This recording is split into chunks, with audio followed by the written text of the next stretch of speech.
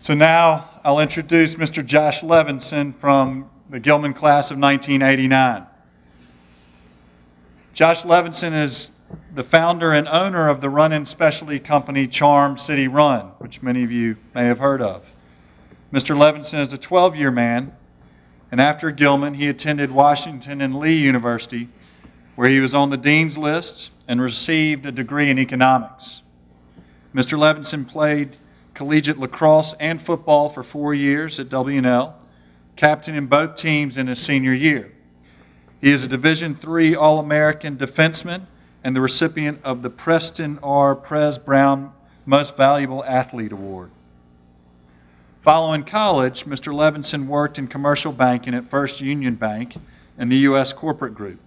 And after that, he came back to Baltimore as a Cooper Fellow at Gilman, where he taught middle school math and coached for 2 years. He then went on to receive his MBA with a concentration in entrepreneurship from the University of Texas in Austin, and then worked as a supply-demand manager for Dell Computer Dimension Desktop Group, and later as the Director of Business Development for Pavilion Technologies. 14 years ago, Josh started Charm City Run. Charm City Run boasts stores now in Annapolis, Baltimore, Bel Air, Columbia, and Timonium, as well as Vita, which is a women's casual boutique in Belvedere Square here in Baltimore, and an endurance sport management company that directs and times 90 running events throughout the year.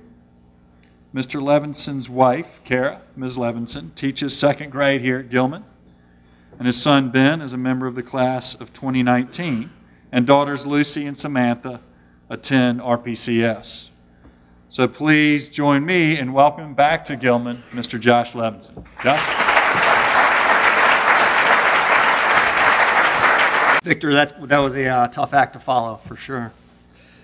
Mr. Smythe, Mr. Hubeck, the Cotton Swindell family, distinguished faculty, and Gilman Upper School students, it is great to be with you this morning. 10 years ago, I was asked to deliver the Cotton Lecture. I looked at the accomplishments of the past speakers like Victor did and said, what am I doing up here? It's great to be back. When I heard that I had the opportunity to come back after 10 years, I was thrilled. Ben was 5 the last time I was up here, and now he's in the audience. And Kara, of course, teaches in the lower school. And then I saw Victor's name. Great. An NFL football player and me on the same stage. I know who I would want to hear more, and I'm not even in high school. Well, I needed some inspiration from Ben, so I went into his room as he was studying late at night, and I said, what do you want to hear? And he said, well, I don't want to be bored, I don't want to be lectured, and I don't want to be surveyed. Don't ask people to raise their hand. So with that positive energy, let's get going. My goal for the Cotton Lecture today is to share a fellow Greyhound's path into small business, discuss how we view the community we hope to create and serve, and talk about how you can prepare to start a small business and how Gilman can help you get there. When I graduated from Gilman in Washington and Lee, I thought I would be a company man. I thought of myself as a team player that would fit in well in the corporate world. My dad was kind of the wild man, always had a better way to do things, could never have a boss. I was more of the keep your head down, work hard, everything's going to work out kind of guy. Charm City Run was simply the result of the experiences I had before 2002. Most of you will go to college and then go to work, or head to graduate school and then go to work. But all of you, like Victor, will have a pause in your life. Only 3 things will happen. You will switch careers, you will remain in your current line of work, or you will start a business. In 2001, I was in my first job at Dell after business school. I reached out to my mentor the previous summer and asked if I should apply for the brand manager job for Dell's laptop. It's called the Inspiron. She very nicely rejected me. Stay put, gain more experience. That was my first pause. I was a little frustrated with this conversation, and shortly thereafter, I was having dinner with a former UT professor of mine who was also the first president of Dell, who mentioned that he had just become chairman of the board at a small software company. The word small software and startup in those days meant raise lots of money, go public, and make lots of money. That would be great.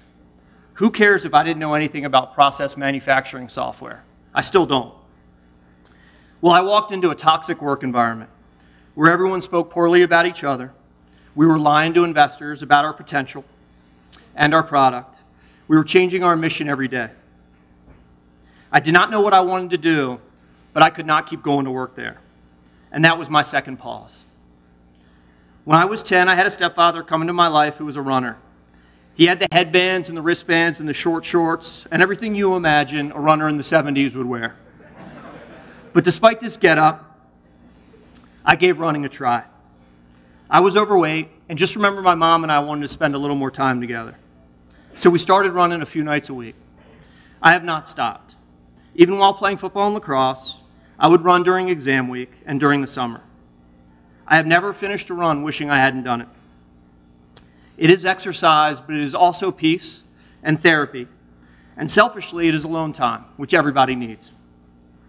Running was something Kara and I also love to do together, and a subject we covered the first time we met. While in Austin, Kara was teaching at the St. Andrew's Episcopal School, where Dr. Harris taught. He actually got her job there. And a colleague and her husband challenged us to do a marathon. Well, we weren't going to back down from a challenge. We did it, and it was terrible.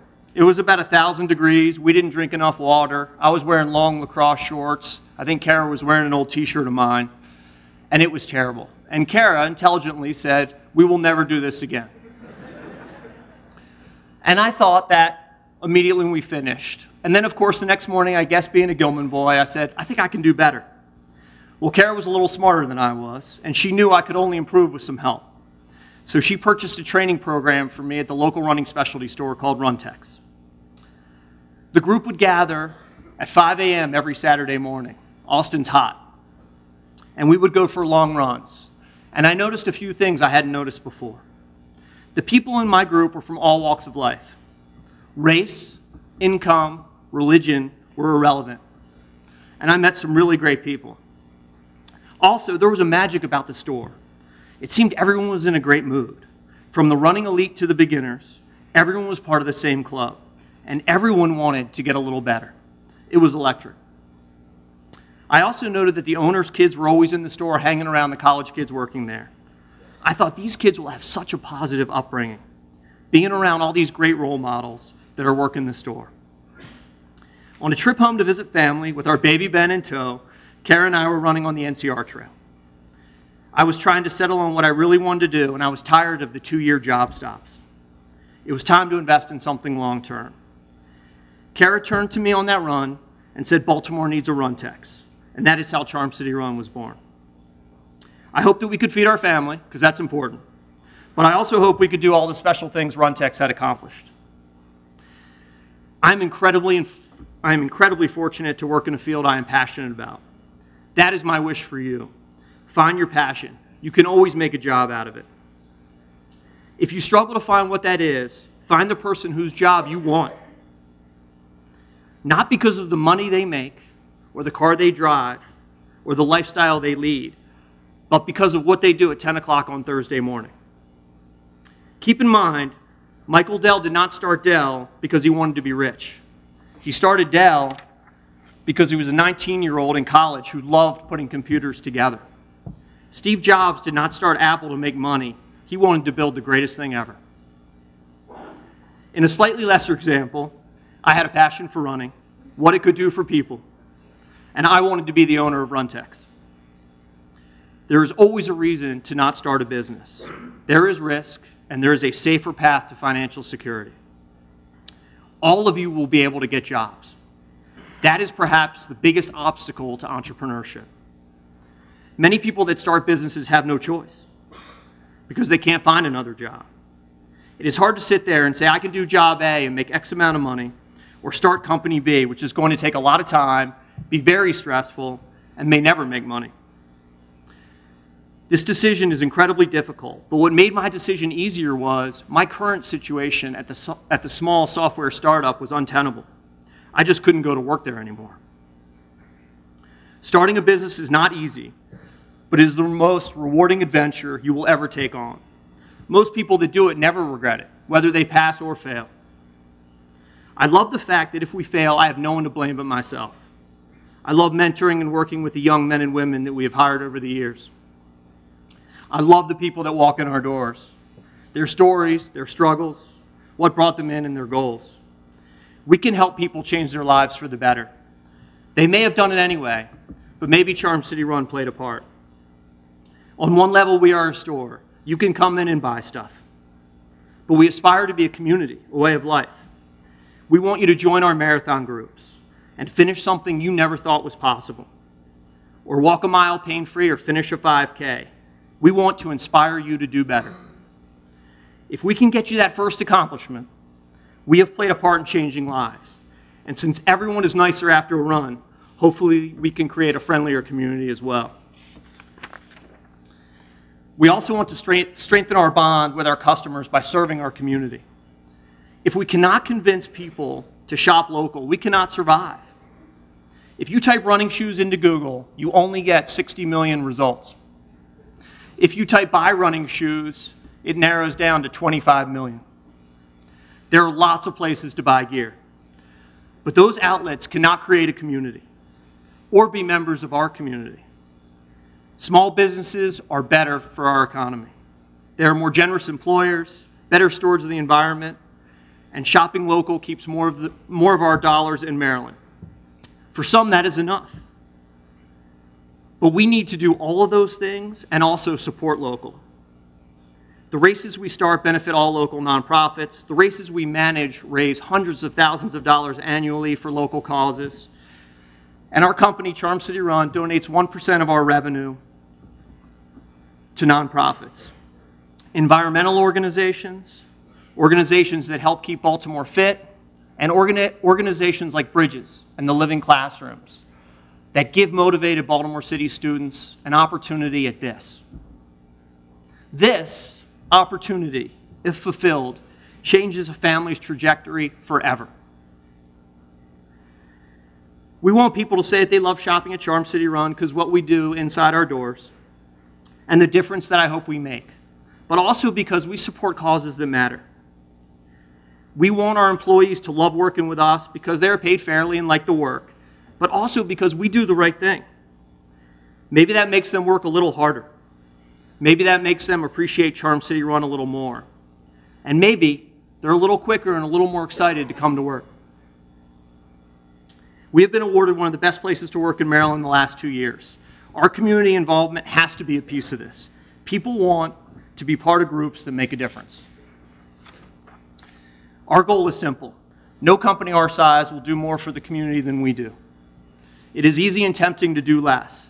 The cost of doing business does go up every year, and everyone in this room has heard someone complain about the Affordable Care Act. But I can remember runs with Kara wondering why big companies didn't do more. Well, when you have your own organization, you have no one to look at but yourself. We have to be the example. I never want anyone to look at Charm City Run and say we could have done more. If you think you want to start a business, the most important thing you can do is to try to figure out what you love to do and find someone out there whose job you want. Get in front of people whenever you can. Act, sing, do public speaking. Run for student council or captain a team. Most of you, regardless of your career, will have to sell yourself. Know the numbers. Accounting and economics matter. You have to be able to measure success and quantify risk. Lastly, some of the finest liberal arts schools out there are starting entrepreneurship programs. Gilman is always in a leadership role. Gilman has hosted a 2-day entrepreneurship symposium called the Startup Experience the last 2 years. I participated this year, and the class of 2015 that did this were outstanding.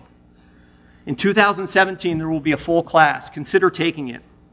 But the most important thing you can do is to be Gilman. When I played football here, I had a coach who would always say 2 words before we left the locker room. Be Gilman. To me, this meant try your hardest, always play with class. Gilman did not teach me how to start a business, but it did teach me how to be. I learned discipline. I learned how to work. I learned to try hard. I was never the straight A student, or the best athlete. But I wanted to be. I wanted to be better.